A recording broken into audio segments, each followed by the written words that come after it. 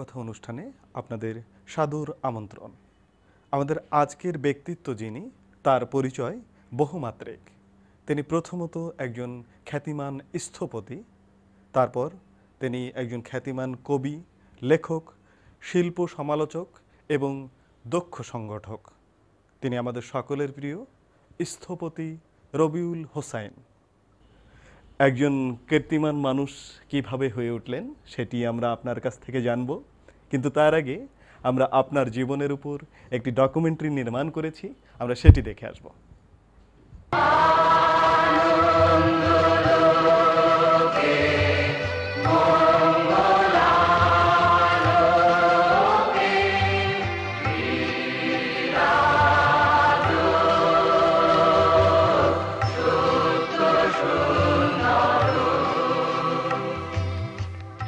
কবি ও স্থপতি রবিউল হোসাইনের জন্ম 1943 সনের 31 জানুয়ারি ঝিনাইদহ জেলার শৈলকুপা থানার রতিডাঙ্গা গ্রামে।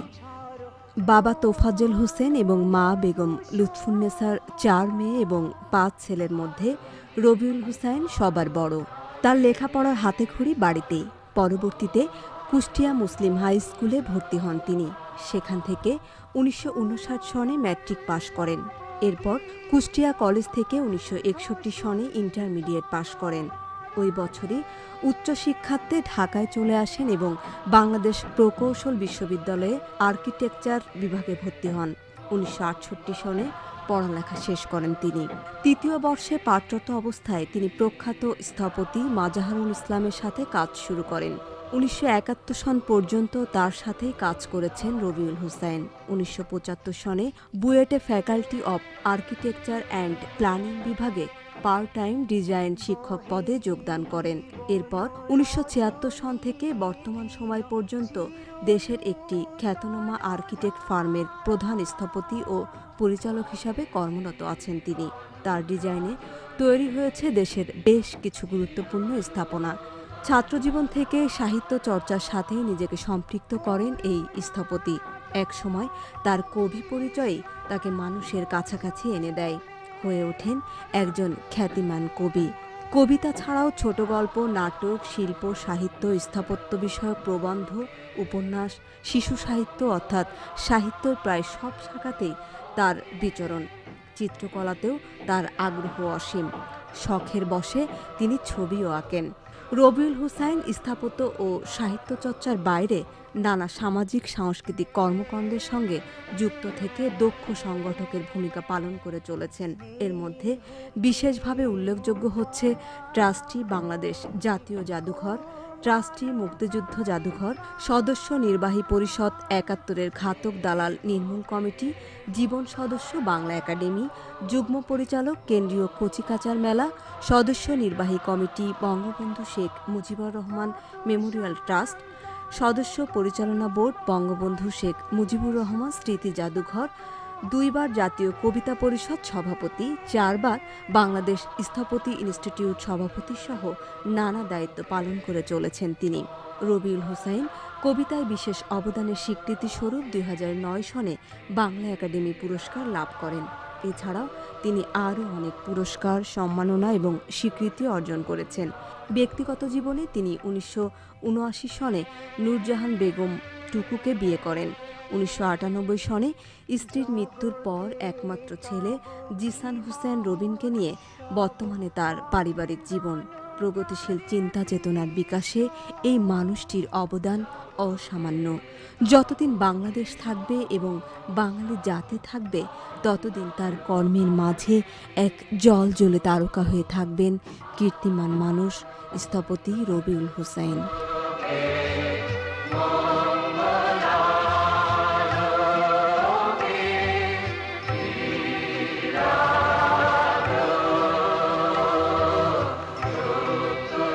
আমরা ডকুমেন্টারি দেখলাম। প্রথমেই জানতে চাইব যে পরিবারটিতে আপনার জন্ম, সেই পরিবারটি এবং শৈশব কৈশোর বেড়ে ওঠা সম্পর্কে। আমার জীবন হলো বেড়ে ওঠার জীবনটা বলা যায় একটু সংগ্রাম মুখর। আমি যে পরিবারে জন্মগ্রহণ করেছি সেটা হলো একটা মধ্যবিত্ত পরিবার এবং গ্রামে। আমার গ্রাম হলো ঝিনাইদহ জেলার শৈলকুপা থানার রতিডাঙ্গা গ্রামে আর কি। তো এখানে আমার পিতৃভূমি তো বটে, মাতৃভূমি একই গ্রামে, পশ্চিম পাড়া এবং পূব পাড়া। তো 1943 সালে আমার জন্ম, 31শে জানুয়ারি রবিবার। তো রবিবারের রবি হতে আমার রবি নাম আছে। যাই হোক, আমার নানা রেখেছিলেন নামটা। এবং আমার বাবা ছিলেন পুলিশ অফিসার, এবং তার জন্যে ওই বদলির চাকরির জন্য বিভিন্ন জায়গায় আমরা ঘোরাঘুরি করছি, যাই। যেহেতু গ্রামের বেশিরভাগ কাটিয়েছি, বিশেষ করে ছোটোবেলায় পরীক্ষা যখন শেষ হতো তখন মামা বাড়ি দাদা বাড়িতে যেতে হতো, এবং আমার জীবনের অন্যতম শ্রেষ্ঠ সময় সেই গ্রামের জীবন এখনও খুব মনে হয়। আমাদের গ্রামটা এরকম যে পদ্মা থেকে গড়াই থেকে কালী নদী, সেই কালী নদী প্রবাহিত হতে হতে আমাদের ঠিক গ্রামের সামনে দিয়ে। তো সেই জন্যে নদীর যেমন আমার পরিচিত, আবার ঠিক গ্রামের পিছনে হলো একটা বিল ছিল। এই নদী এবং বিলের মাঝে যে প্রকৃতি, শস্য, সবুজ গাছপালা, পাখি থেকে আরম্ভ করে মাছ, এগুলো সব আমার জীবনে বেশ প্রভাব ফেলেছে আর কি। পড়াশোনা করতে গিয়ে যখন করি তখন আমার বিভিন্ন স্কুলে পড়ছি আর কি। তো আমার এখনও মনে আছে যে আমি সবচেয়ে শেষের যে আমার স্মৃতি সেটা হলো মেহেরপুরে। মেহেরপুরে তখন আমার ক্লাস 4-এ পড়ি আমি। তো যখন আমি গেলাম, ওইখানে আমরা গেলাম, তখন আমাদের স্কুলের আর জায়গা ছিল না। সেটা বাবা করলেন কি, একটা মাদ্রাসায় ভর্তি করে দিলেন। তো মাদ্রাসায় ভর্তি করার পর আবার পরীক্ষা দিলাম, পরীক্ষায় আবার খুব ভালো রেজাল্ট করলাম। তো সেখান থেকে যখন আব্বাকে বললাম যে আমি তো ফার্স্ট হয়েছি, তো বলছে ফার্স্ট হয়েছে, ওইখানে 4 জন ছেলে ভেড়ার দলের মেলার শব্দ। আর ছোটোবেলায় তো একটু দুষ্ট প্রকৃতির ছিলাম, গাছে ওঠা, ডাব পাড়া, তারপরে খেলাধুলা করা, এগুলো তো ছিলামই। ওই ছোট্ট বেলাটিতে স্বপ্ন কি ছিল যে বড় হয়ে কি হবেন? যেহেতু আমার বাবা মারা যান আমি যখন বুয়েটে পড়ি, তো স্বপ্ন দেখার সুযোগ আমি খুব একটা পাইনি বলে মনে হয়। কারণ সবসময় একটা বাধা অথবা বিষণ্ণ ব্যাপারটা আমাকে খুব আচ্ছন্ন করে রাখতো। আমি বোধহয় কিছু করতে পারবো না, তো এরকম একটা ব্যাপার। বাংলাদেশ প্রকৌশল বিশ্ববিদ্যালয় থেকে পড়াশোনা শেষ করে স্থপতি হিসেবে ক্যারিয়ার গড়লেন। স্থপতি হিসেবে কাজ করে যাচ্ছেন প্রতিনিয়ত। আপনার কাজ সম্পর্কে জানতে চাইব। কুষ্টিয়া শহরে সময়টা বলতে হয়, কুষ্টিয়া শহর যদিও খুব ছিমছাম পরিষ্কার পরিচ্ছন্ন শহর। ওইখানে আমার বন্ধু ছিলেন সাজ্জাদ রাব্বি। আমরা 59-এ ম্যাট্রিক। তো ওইখানে যখন পরীক্ষা দিলাম আমরা 4 জন ফার্স্ট ডিভিশনে পাস করলাম। তো আমার কাজিনে যে রাশিদুল হক নবা, আমি, সাজ্জাদ রাব্বি আর মুক্তার বলে একজন বিহারি ছেলে, সে বিহার থেকে আসছিল, এখন পাকিস্তানে আছে। তো পাস করার পরে সাজ্জাদ রাব্বি আছে, উনি আমার খুব ঘনিষ্ঠ বন্ধু, এখন থাকে আমেরিকায়। তো সে বললো, আমি আবার ছবি আঁকাতাম, মানে ওইখানে যখন ছবি আঁকাতাম আমার একক প্রদর্শনী হয়েছে ওইখানে ওই সময় আর কি। তো ও বললো যে তুমি যে ছবি আঁকতে পারো, এখন এপুয়েট, তখন east Pakistan university of engineering technology, পরে বুয়েট হলো আর কি। তো 61-এ এটা ইউনিভার্সিটি হয়েছে। তো ওইখানে একজন ডিপার্টমেন্ট অফ আর্কিটেকচার নতুন একটা বিভাগ খুলেছে, তুমি ওইখানে জয়েন করতে পারো, পড়তে পারো, কারণ তুমি ছবি আঁকতে ভালো পারো, সেই জন্য। তা আমি খুব উৎসাহ উদ্দীপনা নিয়ে, কিন্তু বই কোথায় পাবো? আমার একটা অভ্যাস ছিল পাবলিক লাইব্রেরিতে গিয়ে প্রতি সন্ধ্যাবেলা গিয়ে ওই বই পড়া, খবরের কাগজ পড়া, আমার ছোটোবেলার অভ্যাস ছিল খুব আর কি। তো ওইখানে পড়তে পড়তে দেখি ইএস আর্কিটেকচার বলে একটা ম্যাগাজিন। এখন বলতে আমার কোনো কষ্ট বা এক ধরনের গর্বই হয় আমার। সেটা হলো শীতকাল ছিল এবং চাদর গায়ে দিয়ে লুঙ্গি পরা। আমি ভাবলাম যে আমার তো বইটাই নাই, তো এটা যদি আমি নিজে না নিই তাহলে আমি আর পড়তে পারবো না। তো আমি করলাম কি, জীবনের প্রথম এবং শেষ চুরি, আমি লাইব্রেরি থেকে আস্তে করে ওই বইটা চাঁদের মধ্যে লুকিয়ে নিয়ে বাড়িতে আসলাম। এবং ওইটা পড়ে আমি যা জানলাম আর কি, যে আর্কিটেক্ট কারে বলে এবং কারা কারা আমেরিকার বিখ্যাত আর্কিটেক্ট, কুষ্টিয়া পাবলিক। এরপরে আমি যখন কুষ্টিয়া এই ঢাকা কি বলে বুয়েটে যখন পরীক্ষা দিলাম, তো বুয়েটে পরীক্ষা দেওয়ার পরে একটু মজা আছে, আমার দুটো জায়গাতে ছিল, একটা হলো মেডিকেল, আর প্রথমে কিন্তু আমি আর্টিস্ট হতে চেয়েছিলাম, এটা ঠিক। আমি তো তখন মেডিকেলে গেলাম, মেডিকেলে আমাকে নিয়ে নিল, কিন্তু আমি দেখলাম ওই মেডিকেলে যে লাশ কাটা এটা সেটা তো ভয়াবহ ব্যাপার। তো আমি তখন ওই আর্কিটেকচার ভর্তি হলাম। তো আমরা দুই ভাই আমরা আর্কিটেকচার এই ইঞ্জিনিয়ারিং ভর্তি হয়েছিলাম। আমার ছোটো ভাই, ইমিডিয়েট ছোটো ভাই লতিফুল হোসেন, চাঁদ ডাকলাম, ও হলো ইলেকট্রিক্যাল, আর আমি হলো আর্কিটেকচার। একই বছরে, আর আমি তো ফেল করে ইটি হয়ে গেছি। তো যাই হোক, তো ওইখানে ভর্তি, আমি পড়াশোনা চালিয়ে নেওয়া একটা বিশাল, আমার কেউ নাই হেল্প করার জন্য, একমাত্র আমার চাচা, ছোটো চাচা ডাক্তার, উনি আমাকে বললো যে তোর দেখ, তোদের তো আমি দুই ভাই পড়ার তো আমার পক্ষে সম্ভব না, শুধু তোর ফ্যামিলিতে, যেহেতু তোর বাবা নাই, সেই জন্যে তোমার ফ্যামিলিতে কিছু আমি টাকা হয়তো অর্থ সাহায্য দিতে পারবো বা যোগান দিতে পারবো, কিন্তু পড়তে হবে তোমাদের নিজের, তোমাকে কেউ হেল্প করবে না।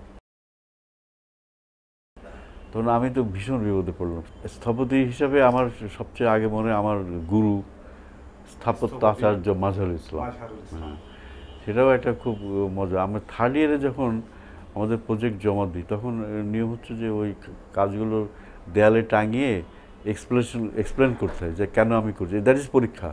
তো আমার প্রজেক্ট ছিল এই নিউমারিক ডিজাইনটা। তো নিউমারিক ডিজাইন করার পরে তখন আমি আবার ড্রয়িং ট্রয়িংয়ে ভালো ছিলাম মোটামুটি। তো মাজহারুল ইসলাম ওটা দেখে খুব খুশি হলো। উনি আমাকে প্রস্তাব দিলে যে তুমি আমাকে পার্ট টাইম করতে পারো। তা আমি ওই থার্ড ইয়ার থেকে, তার মানে হলো 65 থেকে যতদিন পর্যন্ত বাস্তবতা ছিল ততদিন কিন্তু আমি ওনার সাথে ছিলাম আর কি।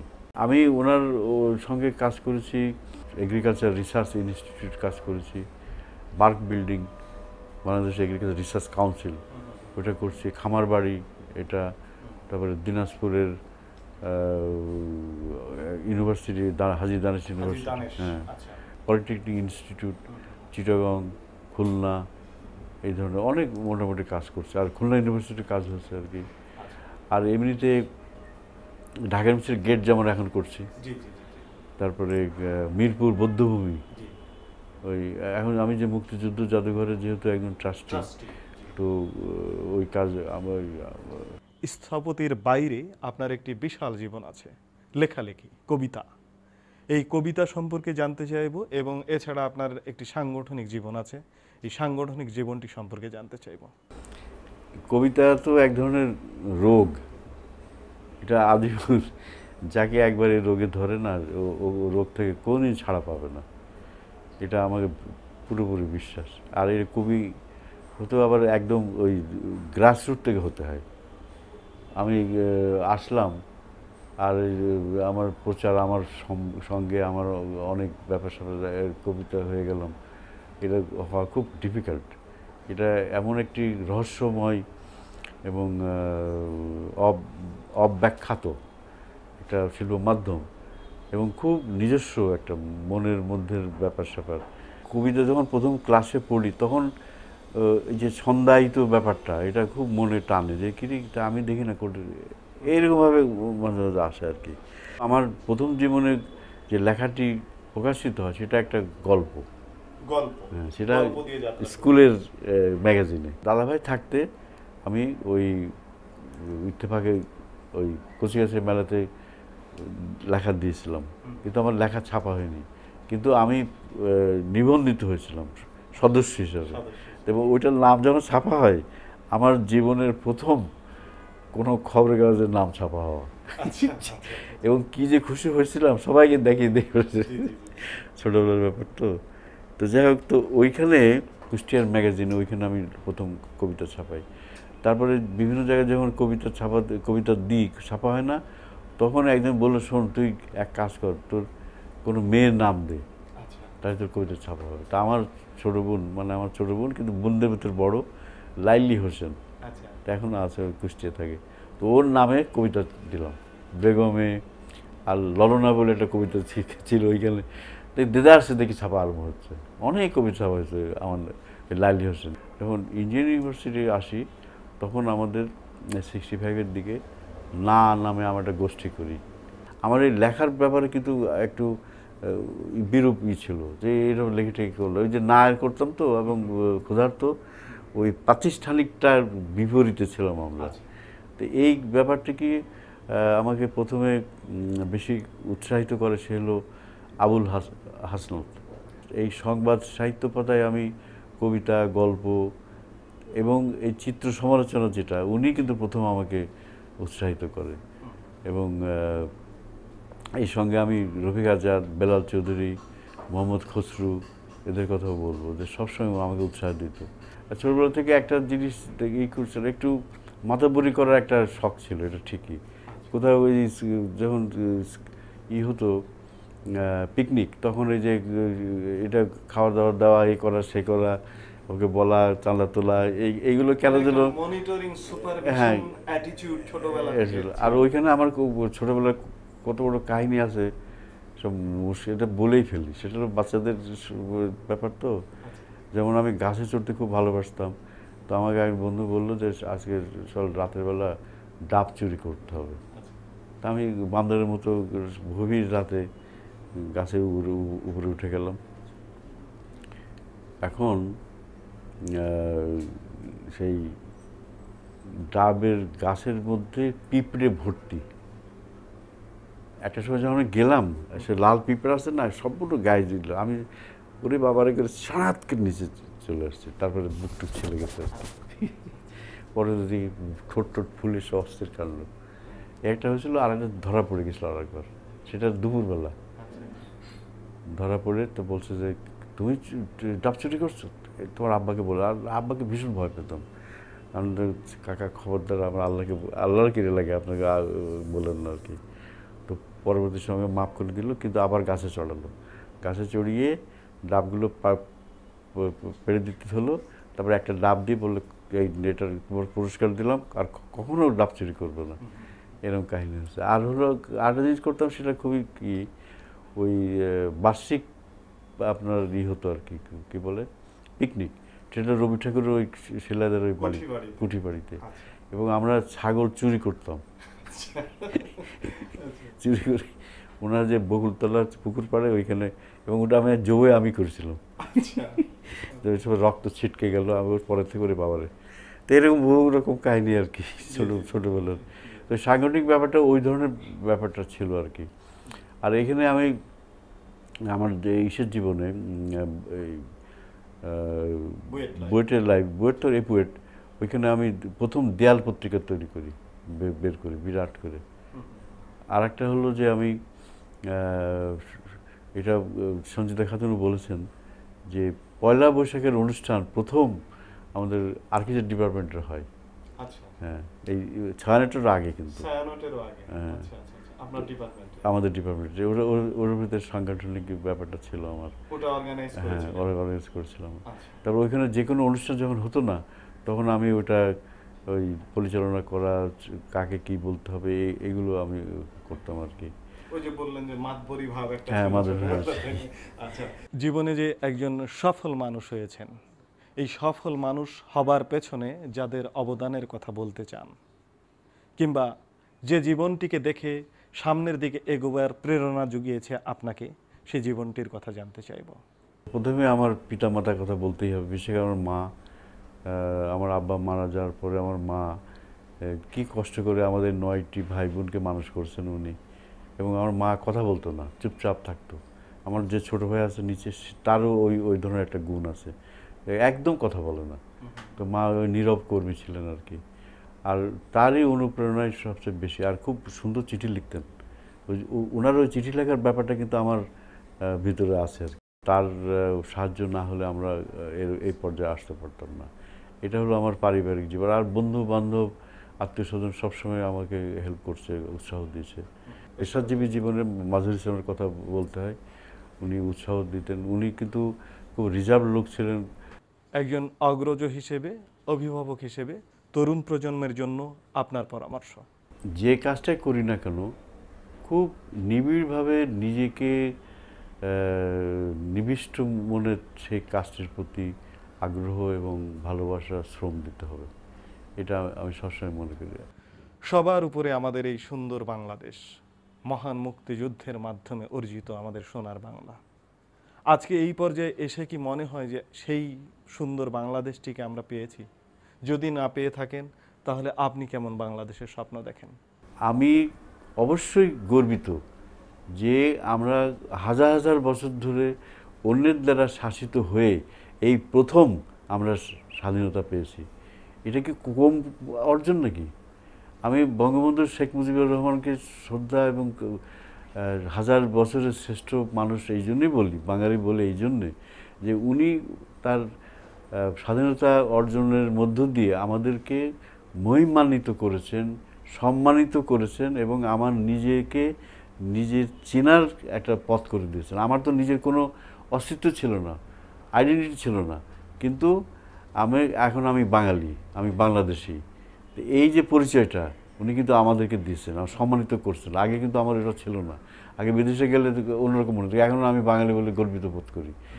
সেই জন্য এই বাংলাদেশ হয়েছে বলেই আমি এটা পেয়েছি এবং এটাতে এখন হয়তো বিভিন্ন রকমের প্রসেসের ভিতর যাচ্ছে, কিন্তু আমি কি লক্ষ্য অর্জিত থেকে বিচ্যুত হয়েছে না, একটু আস্তে আস্তে কিন্তু পর্যায়ক্রমে নিশ্চয়ই সাফল্যের দিকে আমরা যাচ্ছি এবং সেই লক্ষ্যে আমরা উপনীত হবই, এটা আমার দৃঢ় বিশ্বাস। এতক্ষণ আপনার কথা শুনলাম, আপনার জীবন এবং কর্মের কথা শুনলাম। এবার আপনার পরিবারের সদস্য যারা, তারা আপনাকে অত্যন্ত কাছ থেকে দেখার আলোকে কি বলছেন আমরা সেটি দেখব। আমার আব্বু একজন বিখ্যাত স্থপতি, কবি এবং আর্কিটেক্ট রবিউল হুসাইন। আমার বাবা একজন অসাধারণ ব্যক্তিত্ব, তিনি মানে অন্য সবার চেয়ে অন্যরকম একটু পরিচয় সারা দেশে ছড়িয়ে ছিটিয়ে আছে। তার সুস্বাস্থ্য দীর্ঘ কামনা করি। বড় ভাই হিসাবে বলছি না, যে উনি বাবার অল্টারনেট হিসাবে আমাদেরকে মানুষ করছে। ছোটোবেলা থেকেই বাবা মারা যাওয়ার পরে ভীষণ কষ্ট করে ঢাকায় পড়াশোনার ফাঁকে ফাঁকে বিভিন্ন কাজ করে, টিউশনি করে আমাদেরকে মানুষ করছেন। মা, ছোট ভাই, আমরা কুষ্টিয়ায় থাকতাম। আমি তো পড়াশোনা কম করতাম বা করতাম না। উনি আসলে পরে ঢাকার থেকে কুষ্টিয়া আসলে তখন ওনাকে দেখেই তো পড়তে যেতাম, ইয়ে করতাম। কোনো সময় আমাদের সঙ্গে ওইভাবে রাগারাগি করতেন না বা খারাপ ব্যবহার করতেন না। সব সময় আমাদের বোঝাতেন যে কিভাবে মানুষ হওয়া যায়। ছোটোবেলার মতোই আমাদের যেভাবে মানুষ করছেন দীর্ঘদিন সেইভাবে আমাদের মাথার উপর ছায়া হয়ে থাকেন, সেই কামনা করছি। উনিও একদিকে লেখাপড়া করছেন, ওইদিকে পার্ট টাইমে চাকরি করছেন। আর আমরা ছোট ভাই বোন ছিলাম, আমাদের পিছনে ওই টাকা পয়সা নিয়ে আমাদের লেখাপড়ার পিছনে সাহায্য করছেন।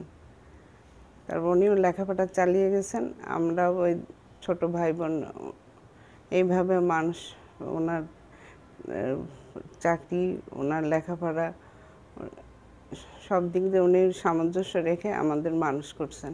স্থপতি রবিউল হুসাইনের বোন হিসেবে আমি খুব গর্ববোধ করি, ওনার সুস্বাস্থ্য কামনা করি।